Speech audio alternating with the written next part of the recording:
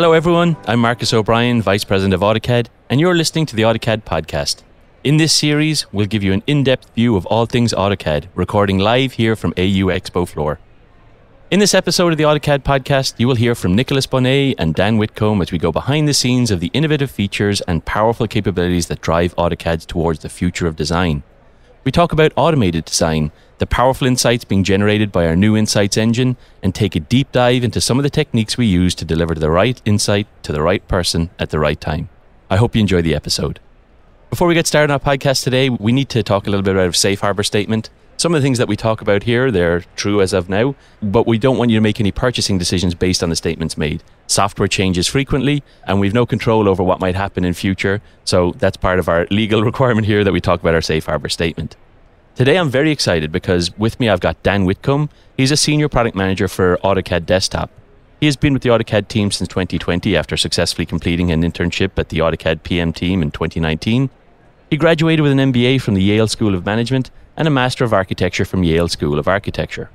He received his bachelor's degree in architecture in Yale in 2012. Dan is a long-time AutoCAD user and enthusiast, having worked as a designer for 4 years as an architectural firm in New Haven and New York, focusing primarily on high-end commercial and residential interiors. As a product manager on the AutoCAD team, Dan has worked closely with Autodesk's Insight Delivery team to help customers become more proficient and efficient users of AutoCAD through new in-product AutoCAD features and dashboards. He's also spearheaded the development of new machine learning-based automations that help users design and draft more quickly and efficiently. Dan lives in San Francisco with his partner and miniature schnauzer, Leonard, who's adorable, always on our Zoom calls. He loves traveling through California and beyond and has become an avid hiker since he moved here to the Bay Area. Dan, welcome to the podcast. Thank you very much. How are you doing? Doing great. Excited to be here. How's your AU been going? It's been going great. Overwhelming. There's a lot to see the first time. The past few AUs have been virtual, and it's a completely different experience in person. So I was, you came as an intern in 2019, and that was kind of pre-COVID, and we had you in the office. I was surprised talking to you yesterday, the number of people you hadn't met before, like face-to-face. Yeah. You were kind of having all these. Tell me a little bit about that, about being at a company for such a long time and finally getting to see people. Yeah, no, it's great to be, being in person allows you to connect yourself to the actual company, to the people, be able to have the conversations organically that you can't have when you're logging in on a meeting and logging off. Right. There are efficiencies to jumping into a Zoom meeting, but there's also things missed, like the casual conversations you can have. So casual podcast conversation. Exactly. Yeah, super easy. Easiest way to have a totally.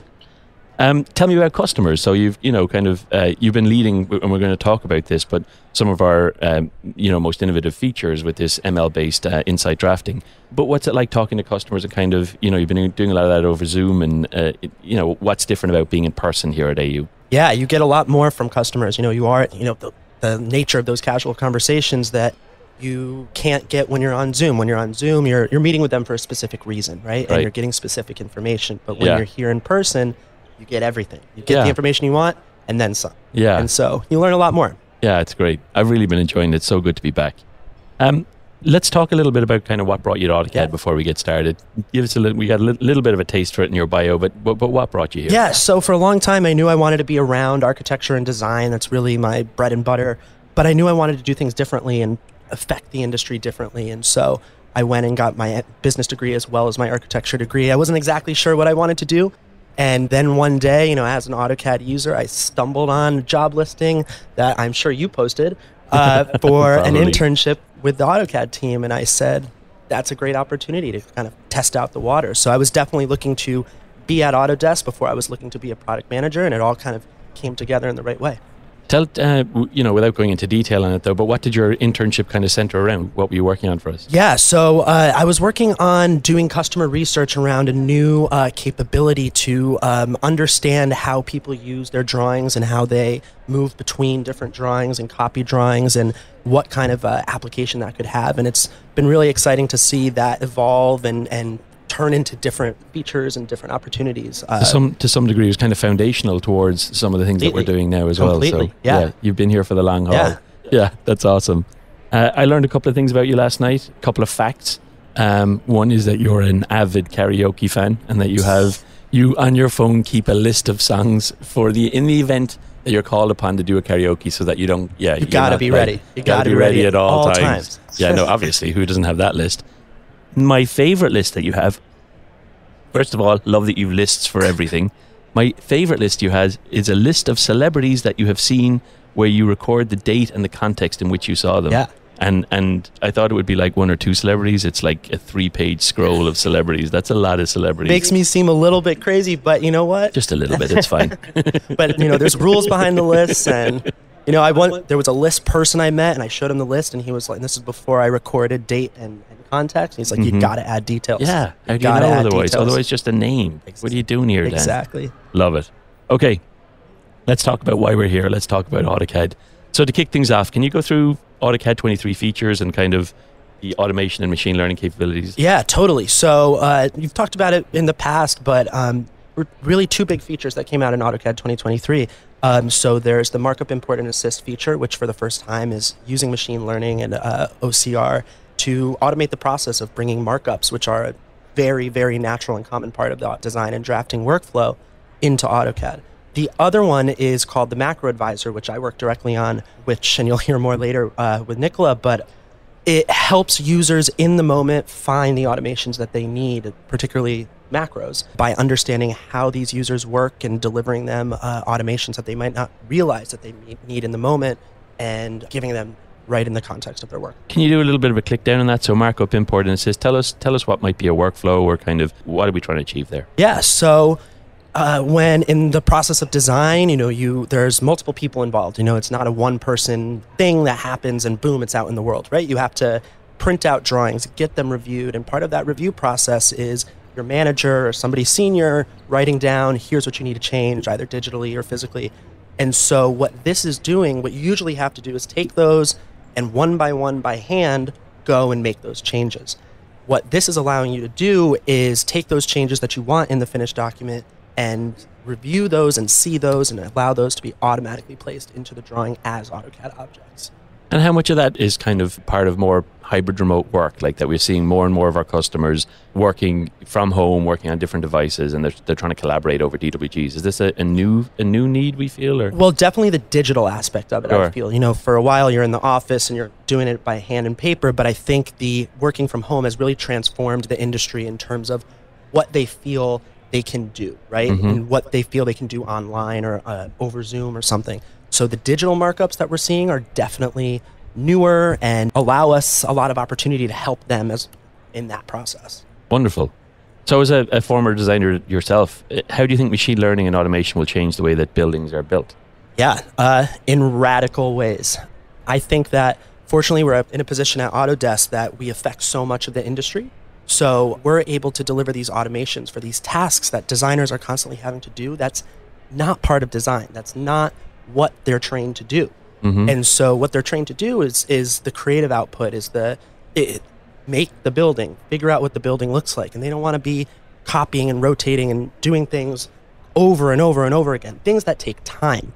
And not only are we able to automate those things, but people don't necessarily know the things that are taking time for them. Sure. Right? We're able to understand with the Insights program what is taking time, how do you fix that, how do you serve that in the moment in order to help these users. Mm-hmm. I love it.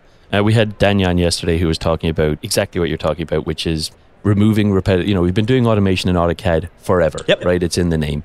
But being able to find those things, those areas where customers don't even know that there's opportunities to it, and serving those things up is a way to really delight customers. But I think what we're finding, right, is that as customers use these features, they're, as basic as some of them may be, they're absolutely blown away. They're like, that is going to save me, 20% of my time to be able to automate those things. So totally. Super interesting. Tell me a little bit about connected paper. So where does that fit into everything? Yeah, so connected paper is really a first step into one of these common workflows, and again, these automations. So connected paper, also markup, import, and assist, really starts to take that manual, like I said, that manual process of taking the time and the actual physical paper, which we should be, on the Autodesk side, really helping users move away from those kind of things that, take resources. And so it really is a first step towards automating a whole entire type of workflow. Sure. And we're helping users on that path. Tell me about that workflow. So tell me about, this has been something we've built towards for years as well. As much as connected paper is like a first step, there's a lot of capabilities like the DWG compare, things with, trace, and it kind of evolved over time, right? Totally. This has been a long-term plan, right? We've been building towards this. Tell me a little bit more about that workflow then. Yeah, so what it allows you to do, the actual feature, the workflow. So what a user can do is, let's say you have a digital or physical markup, and I think that's really the amazing part of this, is that it works for both. It meets users where they are, right? Yeah. So you have what we call in the industry red lines on a paper, and you are able to take a photo of the markups on your phone and get those red lines right into AutoCAD Mobile or AutoCAD Web, and then absorb those in AutoCAD Desktop as actual markups. And again, physical and digital. So if you have the same thing done on a PDF, you have those digital markups, you're able, somebody says, add a door right here, or, some kind of note or tag, you're able to get that tag right as an AutoCAD geometry right into the drawing without having to manually translate it from the physical or the markup outside of AutoCAD, and doing that entire workflow in AutoCAD and keep you connected to the ecosystem. This feature for me is the first one where we really took advantage of desktop, web, mobile, where we thought about a workflow and we thought about the use cases for each of the OSs and situations where people use them, if you're on an iPad or if you're on the web, and we built a feature around that. And I think, I've certainly learned a lot from that as we've done it. So I think, definitely more of that to come. Yeah, and I don't want to discount the value of the trace feature completely as the foundation of all of this, because the trace not only allows us to do markup, import, and assist, but trace can go many different directions and empower a lot of different things. So what are the implications, you think, to other industries of kind of where, this push towards ML and kind of insight-based design is going? Yeah, so, people that use AutoCAD are not just engineers and architects, right? It affects, the way I explain to my family what AutoCAD is look around, anything physical that you see, likely AutoCAD touched it in some way, right? I love that. I love that conversation. You're like that they owe you a thanks or something. Exactly. You're welcome, family. Your house. You're like your watch, Dad. Yeah, you're welcome. But so it impacts everybody, because these workflows, and I think that's one thing that's great about these, is it's not specific to one type of industry, right? It is specific to how people use our product and how things get built. Yeah. And that's what's really valuable about what we're doing here, is that it impacts everybody at different skill levels and industries. Love it. Let's just do a little bit of a deep dive on the Macro Advisor. So we saw Amy Bunzel on main stage yesterday talking about the new capabilities of the Macro Advisor and how offering up these insights in a workflow can be really powerful. Can you tell me a little bit about how you identify those macros, how you know a good macro from a bad macro? Kind of just peel back the cover a little bit and tell us a bit about that. Yeah, there's a lot of work that went into it by a lot of people. So we were able to identify this as a valuable workflow because the insights team had done extensive customer research about how this could be valuable. And so what we were able to do is then use machine learning to look at anonymized command data from, I believe it was Canada, for a week, and just get a snapshot of how people use AutoCAD, and then use machine learning to identify patterns in that, common patterns from different people, and then have those patterns, those that were discovered using machine learning, reviewed by a subject matter expert who basically said yes, no to things that would be valuable, and then fed that back into the loop and got it smarter and smarter and smarter, and curated about, I think we have 40 different macros that we can serve up to the user based on their data at any given time. I think it's super interesting, the training of the ML models and how it's still an art. It's not an exact science still. There's still that human input part that makes things better. So the fact that we had AutoCAD experts and people that were able to say this macro is maybe a little bit less useful than this other one, and kind of help train that algorithm as well. Yeah, and it'll be great. This is, again, I keep talking about first steps, but that's how machine learning works. It's iterative, and maybe one day, who knows, we can serve you custom macros in the moment based solely on the commands you use. But we have to get there. And I love it. Understand what users like. Tell me, we have to be a little bit careful about what we talk about publicly, but how are these features doing? We're kind of we ship a lot of capabilities in AutoCAD. How are we finding these ML-based insights are doing? People love it. Yeah. People love it. I'll talk specifically about the insights. And I think one thing that's really exciting about the insights features, it's one of the first live features in AutoCAD that we can change and adjust and understand what's working, what's not, what macros are used and what's not, and when do we want to deliver it to users. We can change that. We don't have to wait for AutoCAD 2029 in order to do that, right? We can do it tomorrow. Yeah. And that's a really new way of delivering a feature in AutoCAD. Brilliant. Last one. We're moving towards the end here, but if you talk a little bit, but for our customers, how do you envision future insights kind of changing the way that they design? Where does this go in the next iteration? Yeah, so insights can take on many forms, right? So right now, a lot of the insights we're delivering are single time absorbable, right? We help you in your workflow. We say, do this, not that. And once you do it, we send you another insight. But where we see insights being really valuable is what if we can be continuously valuable to the users? So not just delivering insights about usage, but delivering insights about the way your files are working, who is touching this file, and maybe you want to go pay attention to that. And that can be endlessly valuable and continuously valuable all along your project delivery workflow. Metadata around the file, not just in the file. Exactly. Too, right? Like the data that surrounds it. Right. Yeah, absolutely. Dan, it's been a complete pleasure. Before I let you go, I'd like to do two things. One, what's your favorite feature? It can't be one that you've worked on. What is it? Tell me something about AutoCAD, that one of your features that you're just like, yeah, that's my go-to. So I'll talk about a feature that I never even worked on, but I think is so elegant, and that's the count feature, which is an automation in its own, right? Yeah. And it's just this beautiful feature that is able to save users so much time by counting their blocks, and we can evolve that, and it's just one of those. Tell us what the feature does first. So of course. So the count feature, let's say you have 30 different chairs of one specification in your drawing. You're able to literally click a button and get a count, get a table of how many of those chairs you need to order, right? And it's just, and the technology that's used to do that is going to power not only that feature, but so many more things down the line. So foundational stuff. Exactly. And I think you touched on something there that we didn't really talk about, but it's not always the right idea to just use ML just because you can. I feel like when you look at what's happening in tech in general right now, ML is overused, and if you can build an elegant algorithm that can do the job, you should, and that ML should be used sparingly. So count is a great example of a feature where we looked at it, we could have done ML with that, and we were like, actually, we think we can serve this better as an automation. So fantastic. Okay, we end all of our podcasts with this or that, Dan. I don't know if you've heard these before, but I've got some hard-hitting questions here that I want to finish this up with before you go away. Okay, ready?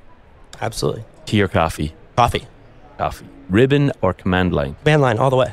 Lisp or macros? Macros. Enter button, spacebar, or right click? Enter button. That's the first one of those we got. Okay. Light mode or dark mode? Dark mode, but I could see myself dabbling in light mode. Tell me, when would be an example of light mode? I don't know. A dabble? You just want a little change, a little something. You're feeling brighter. It's a Sunday. Yeah, exactly. Let's do it. Exactly. Yeah, let's go crazy here. Okay. Groups or blocks? Ooh. Groups, but I should be using blocks. Yeah, that's your breaking the rules. Floating tabs tile or tab and a second monitor? Oh, tab and a second monitor. Great. And then last one, dogs or cats? Dogs. Loyalty all to Leonard. Miniature all schnauzers. Yeah, adorable. Dan, it's been a pleasure. I really appreciate you taking the time. Thank you so much for having me. Okay, it's been great.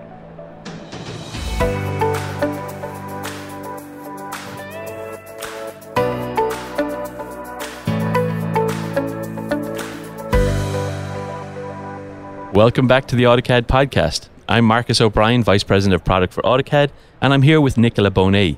Nicolas is currently the Senior Director of Product Analytics at Autodesk. His team is devoted to driving data-driven practices and services throughout the company, including the research and development of My Insights in AutoCAD. He has a lifelong passion for analytics and performance measurement. After receiving a master's degree in applied mathematics and computer science, Nicolas left academia and spent 15 years as a data analyst. He then made a big shift into the entrepreneurial world and co-founded a company to build analytic platforms. After his company was acquired by Oracle, he continued his work there before getting a taste of what it would be to lead product teams in a startup focused on consumer mobile apps. Nicolas owns and holds 2 US patents for his innovative work. Nicolas is an avid soccer fan. We're going to talk about that in a while, Nicolas. And he has volunteered as a soccer coach for many years. Born and raised in Paris, France, Nicolas moved to California 25 years ago. He loves to travel, and now that he's an empty nester, there's many more opportunities to do that. Welcome to the podcast, Nicolas. Well, thank you. Thanks for coming here. Are you, your first trip without the kids at home? It's fantastic. Enjoying it. That's great. I feel like you might have put into your bio specifically, I think I might have read your bio before and it didn't have anything about football. And now, because I'm interviewing you, you've just enforced this in here. Why do you feel it's important that we talk about how much of an avid soccer fan you are on this AutoCAD podcast? It's always a good sports team. It's very good. Yeah. Relationship between countries. Give me some examples of where those things might go wrong. I can think of a couple. Yeah. Yeah.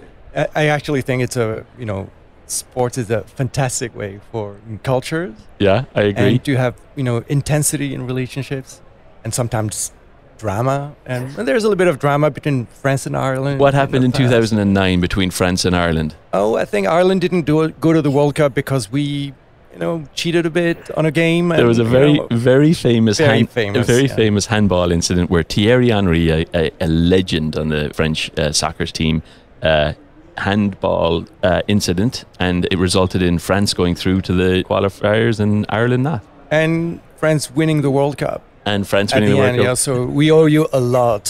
Thank you very much. So I did read on Wikipedia. It says that to get the obvious out of the way, the Thierry Henry handball sent France into the main draw and meant that Ireland would miss out on the finals. Some would say that this changed the course of history, which it did, just not in a groundbreaking way, unless you ask a football fan from Ireland. So there you go. Absolutely. Ireland was never going to get to the finals. So if someone had to get there and Henry had to do it to get there, I say go for it. That's Irish humility right there, and we really appreciate it. Okay, let's talk a little bit about AutoCAD. But before we talk in the detail of AutoCAD, you've got a long history here in data analytics. So let's, in your own words, let's step back. What brought you to Autodesk? All right.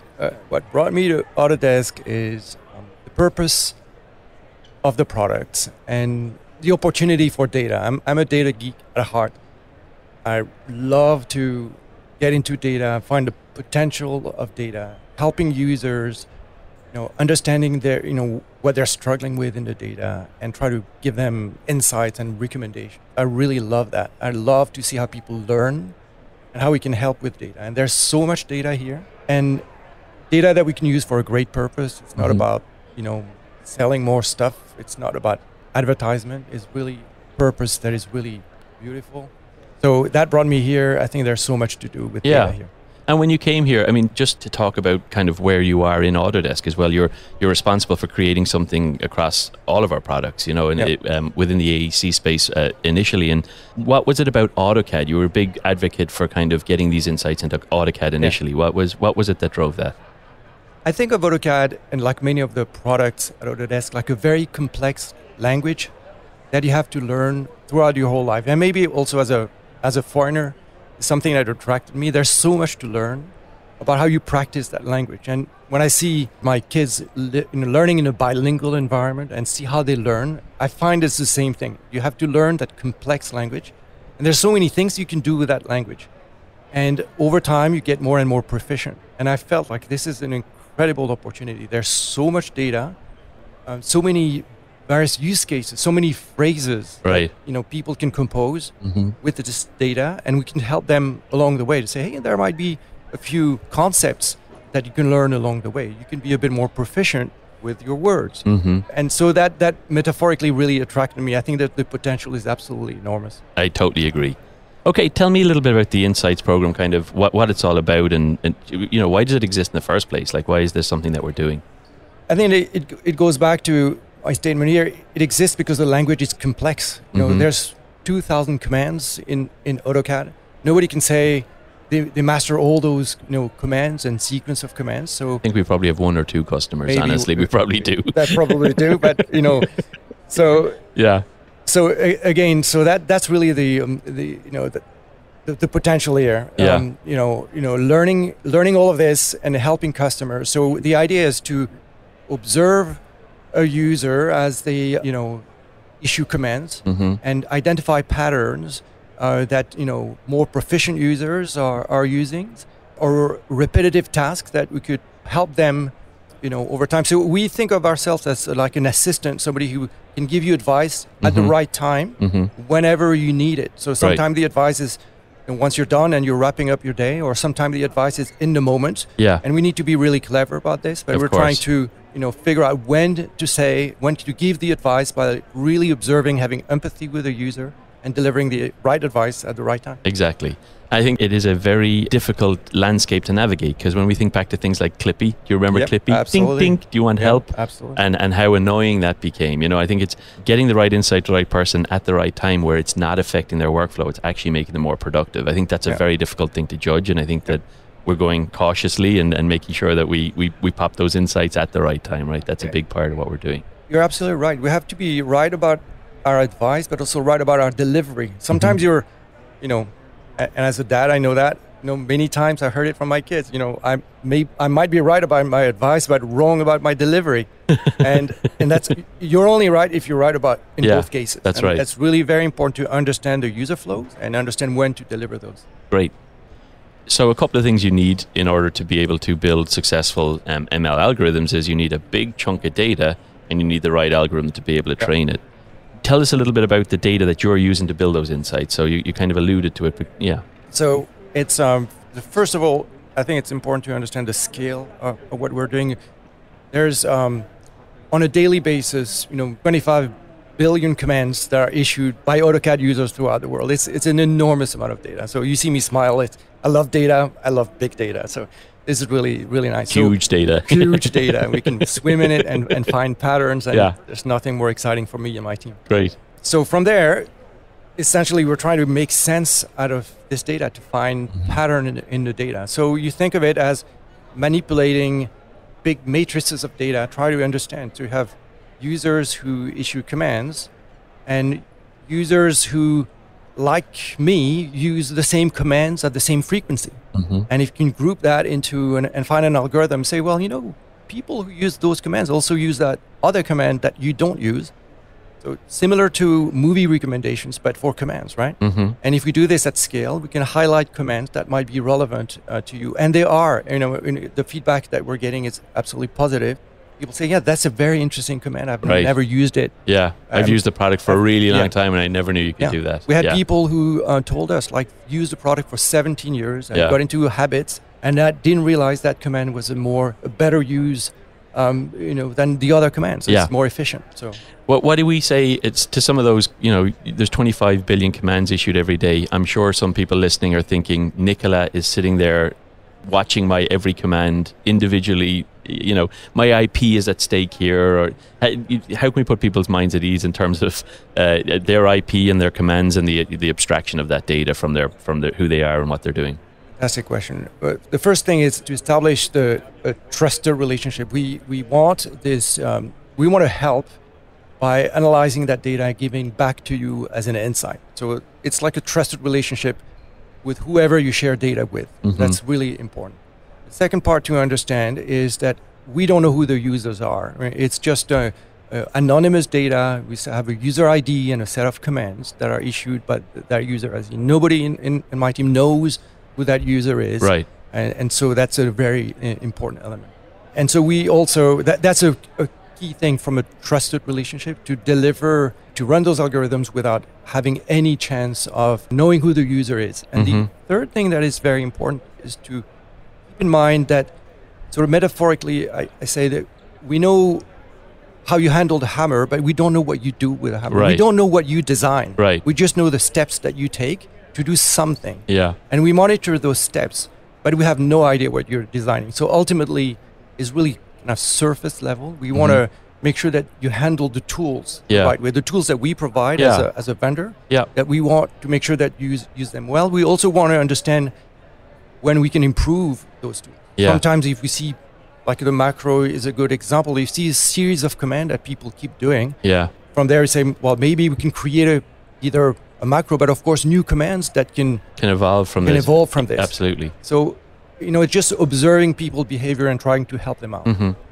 When I think about when this when you joined and all the conversations we were having at the start and kind of, people today are voting with their data. They trust companies and they don't trust others. And I think that people are much more aware of where they put their data and what they allow to happen with their data.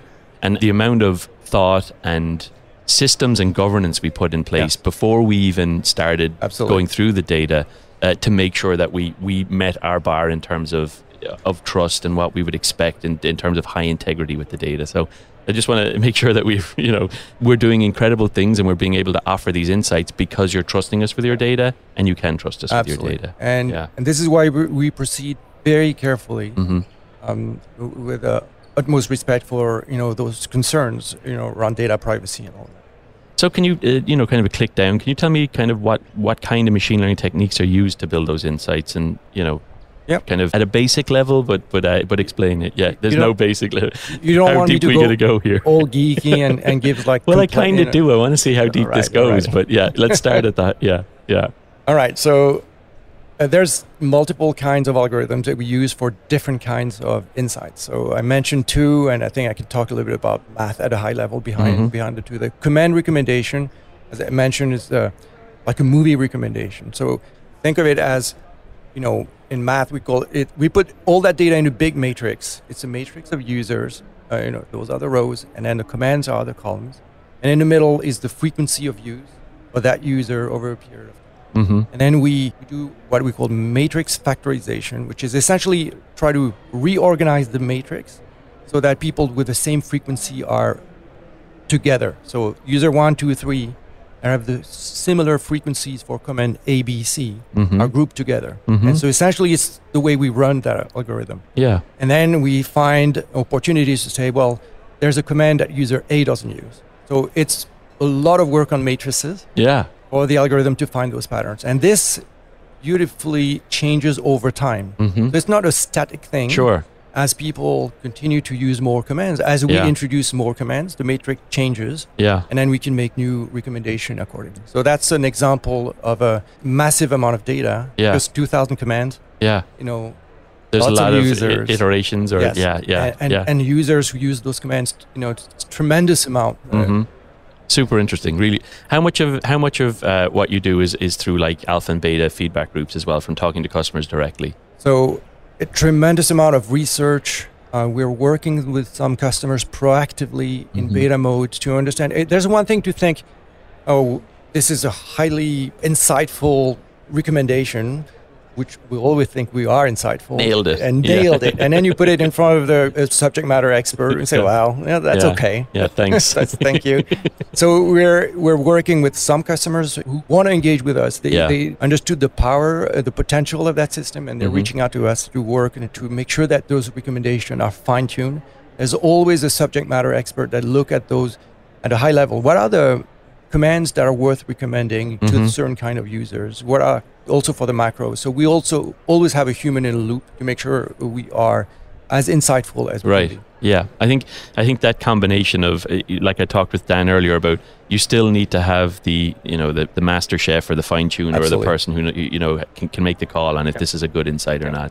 We would not recommend you to do undo. Right. Even though a lot of people do People undo. love undo. We should do it for everybody. We should do it for everybody, right? But we don't do that. It's a great example.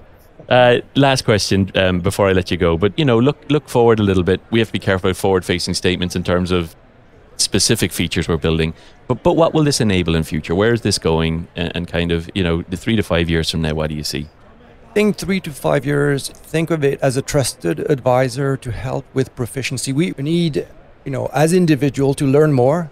And to be proficient, to be efficient in how we do things. And I think the opportunity, the gains in proficiency, in gain language mastery are enormous because the language is so complex. So I think we will see this at scale, not just for AutoCAD, for other products. We're working on insights for other products. Right. Very soon there will be other products, and we're working on more. In the next 5 years, there will be many more.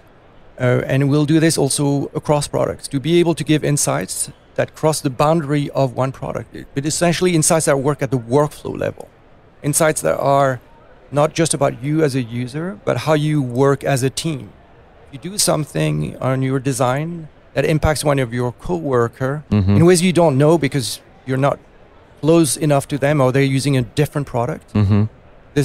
We want to be able to learn that and give you some advice to say, watch out, maybe there's something here that can help a coworker down the road. Right. Because we can predict into the future because we can see patterns. So it's super exciting. There's so much to do. It's a super exciting future. Nicolas, I'm conscious of your time. I really appreciate you coming on the podcast today and help me understand all that stuff. I've learned a lot. I'm pleasure. Really excited. I'll talk to you again. Thanks.